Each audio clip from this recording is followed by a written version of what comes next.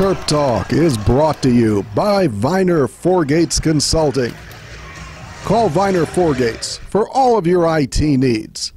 In the D.C. Baltimore area, you could reach us at 301-251-2900 or on the web at www.vinerfourgates.com.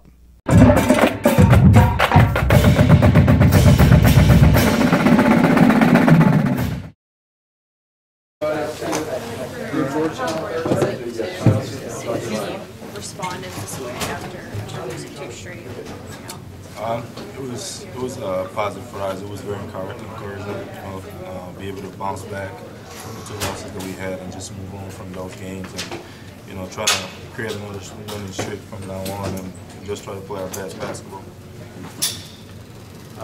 With Anthony out, the offense really threw you in that second half. How did it feel really orchestrating that? It feels good, to know that the coaching staff trusts me so much, to get the ball all the time and try to, either get it back or get my teammates involved. And, like my teammates trust me a lot and they know what they're supposed to do whenever I get the ball. So we just play out of it and try to make plays and get points out of it. You made a little bit of a run late in the first half, but then you got it back to like 11. And how important was that to finish the half the way you did, and as well as start the second half? It's extremely important. We've seen a lot of games where we had like a really good first half, and then we come out in the second half and we don't start the game the way we're supposed to. So to do that, it's like encouraging for us and our team. It means that we're doing a lot of things right, so we just got to keep it that way. In the middle of the second half, you had looked like an open three, and you fired the ball down to Sticks, and he dunked it. Was that eye contact that you had with him? Yeah, I was just running down the court. I was trailing. I got the ball, and I was going to shoot the ball, but then I saw my man was right open, so I just passed to him for easy 2 points. Coach mentioned how Jalen has had some extra weight room sessions and kind of physical in practice. How has that maybe helped him tonight? It helped him a lot. I think he's growing as a player. He's understanding a lot more what the Big Ten is really about, the physicality, and just staying strong with the ball. And I try to talk to him as much as I can, just help him, staying positive and mentally. And it's good for him that he's doing that, getting a lot of extra workouts in, and I practice people just beat up on him all the time, so he's helping him a lot.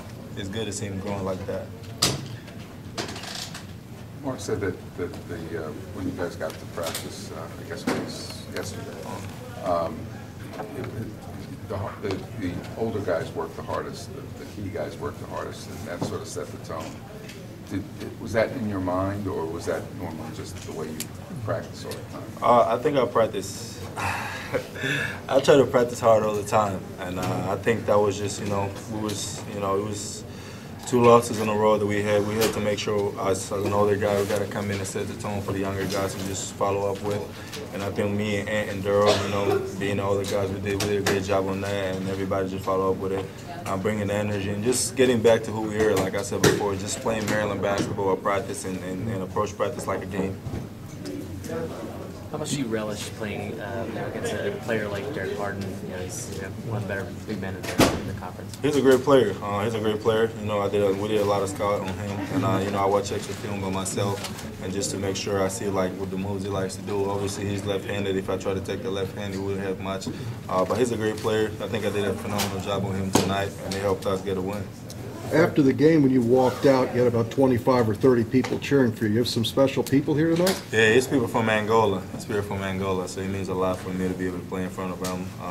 It's an honor for me, and yeah, man, we just try to play basketball and put on a show for them tonight, and I think we bounced back the way we did, and we got to be proud of that. Couple more. You guys played most of the second half without Anthony. In terms of being on the floor without a guy like that, is that good for this young team? It is. I think it's a positive. I think it shows really how much we're growing as a team, and like how deep we are, and knowing that we didn't have him, he was in foul trouble. We're still able to stay in the game and running our offense, and just keep doing the things we do. And for him to keep his head in the game as well, and seeing the younger guys doing such a good job with him off the court, means a lot to the coaching staff and us. This is Mason Viner. Listen to the Young Terps podcast on CapitalSportsblog.com and TerpTalk.com. the #1 rated Maryland sports podcast.